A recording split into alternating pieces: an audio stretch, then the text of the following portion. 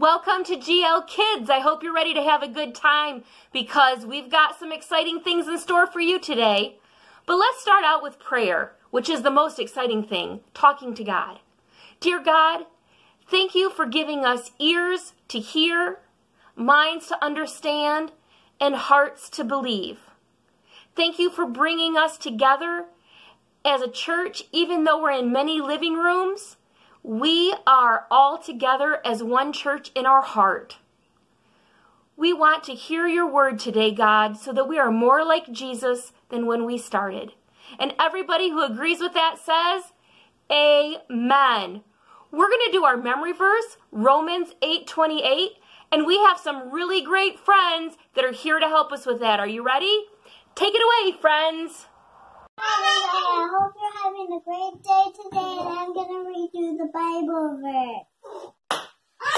Romans 8:28.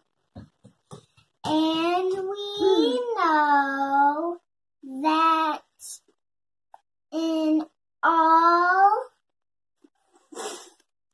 things God works for the good of those who love Him. Good job.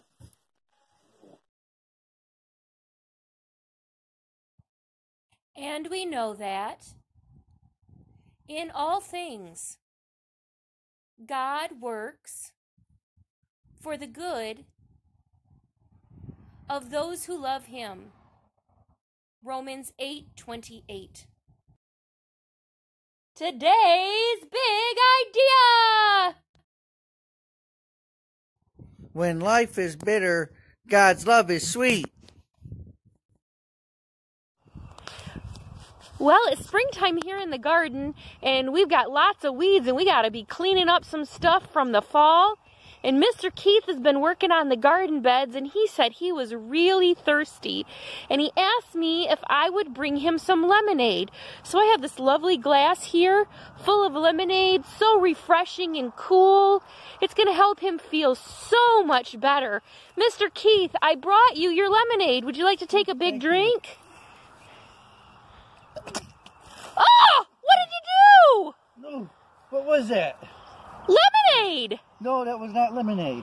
Yeah, it was. I made lemonade. No, how'd you make lemonade? I put lemon juice in a cup. Just lemon juice? That's lemonade. No, you gotta add water and sugar. Oh, okay, let me try again. Well, Mr. Keith didn't like his lemonade, so we're going to have to see if we can follow his recipe. I've got everything here. I've got my pitcher.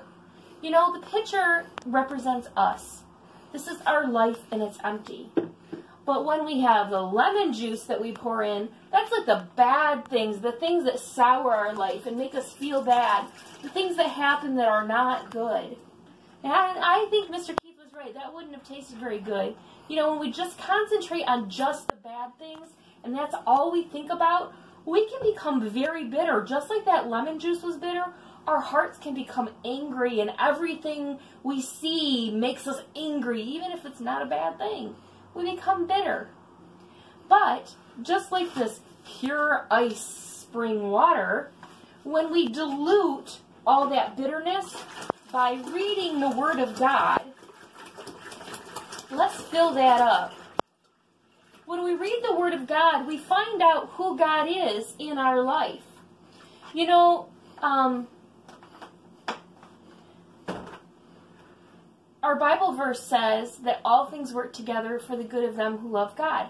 So we think about that, and we realize that the bitter things in our life, diluted by that Word of God, that Scripture, Romans 8:28, we begin to see who God is. And as we understand who God is and that He has good for us, even when bad things happen, He is going to make it out to be good for us. Then we get into this sugar pitcher. Oh, this is the good part, right? We put that sugar in there. This is the sweetness of God, that even when bad things happen, God still loves us. That sweetness that the Scripture tells us. Without the Scripture, we wouldn't understand who God is. But when we read the Scripture, then we understand the goodness of God. But I wouldn't want to drink that yet, would you? I don't think so, because it's not stirred up yet. So we take this spoon and we stir it. This spoon is our faith.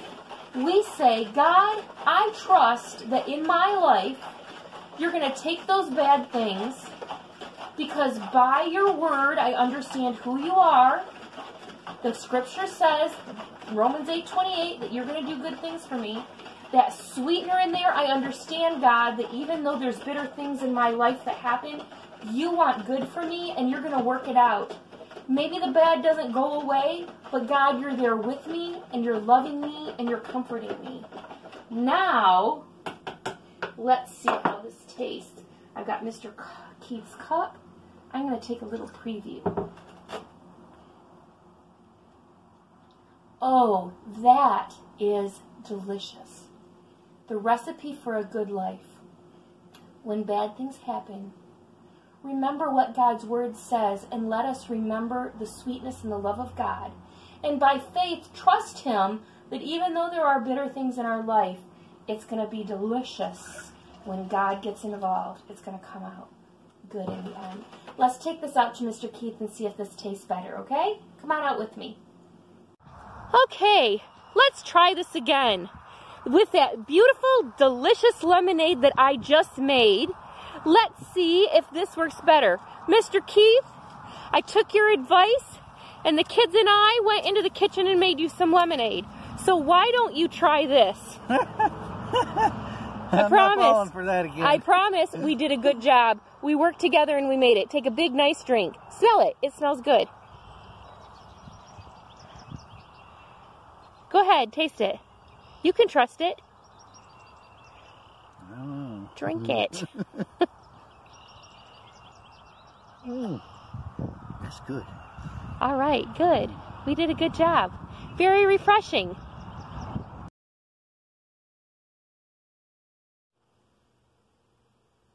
Today's true story is about somebody I know. It's about my dad. My dad was called Brother Joe by everyone. He was a pastor for over 50 years, and he loved Jesus. When he got old, he got very, very sick. His kidney stopped working, and he had to go to the hospital 3 times a week to be hooked up to a machine that would clean his blood. It was actually very painful and made him very sick. But he didn't complain, and he kept the love of Jesus in his heart, and he showed the love of God to everyone. When he would go to the hospital, he would smile and joke with the nurses and try to brighten their day, even though he wasn't feeling good. One day, a man named Harold sat down next to him at the hospital. He had the same disease as my dad, and Harold was hooked up to another machine, and they sat next to each other for quite a long time, every day for weeks. Harold was not a nice man. He would yell and curse at the nurses, and he screamed at everyone. He was very angry, and he was not kind at all. My dad decided that he was going to be Harold's friend.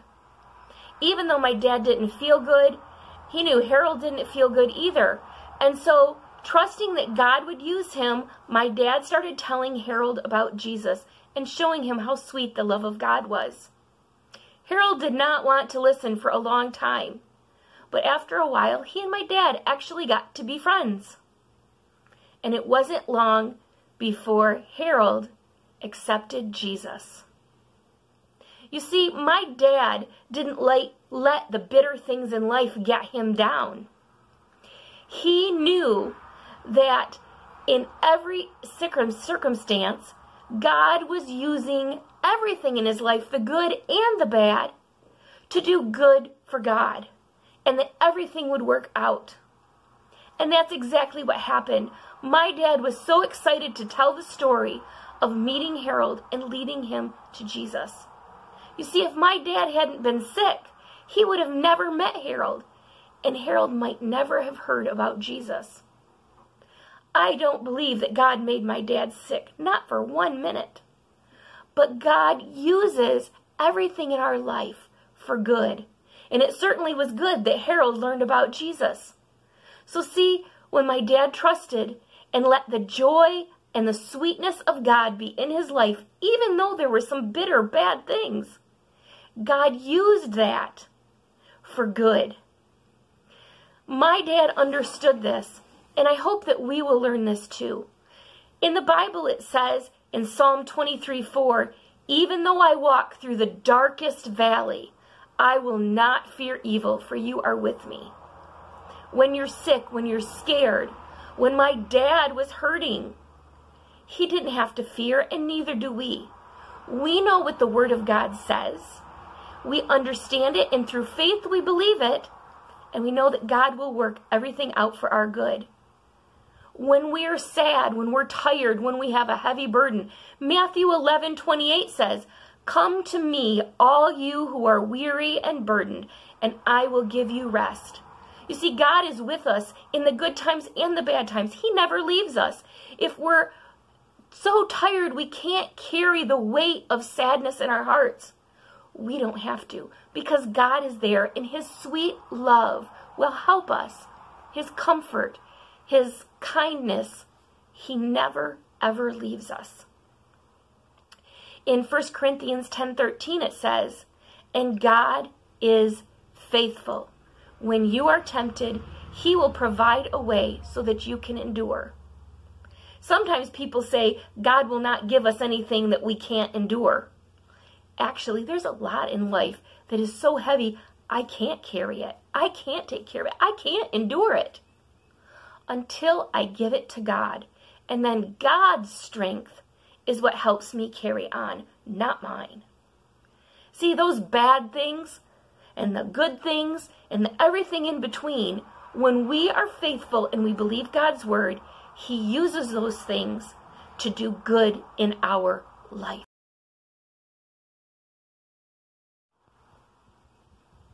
Let's pray together. And if you don't know about God's love and his joy and peace in your heart, and you would like to know Jesus, you can do that today. All you have to do is pray. Just talk to God wherever you're at. He is there and he will listen. You can say that you're sorry for your sins, that you want to do different, and you want to be right in his eyes. Ask him to forgive you, and he will do that. It's that simple. 2 sentences. And then Jesus will begin leading you. If you do today, say a prayer and ask Jesus to be in your heart, please let me know. Put it in the comments below or message me. I would love to get in touch with you so that we can begin learning about Jesus together. Let's all pray together now. Dear God, thank you that we were able to gather here today and learn about your faithfulness and your sweet love. That when life is bitter, your love is sweet. And that everything in our life can work together, even when we don't understand what's going on. We can have faith knowing that you are working things for our good because we love you.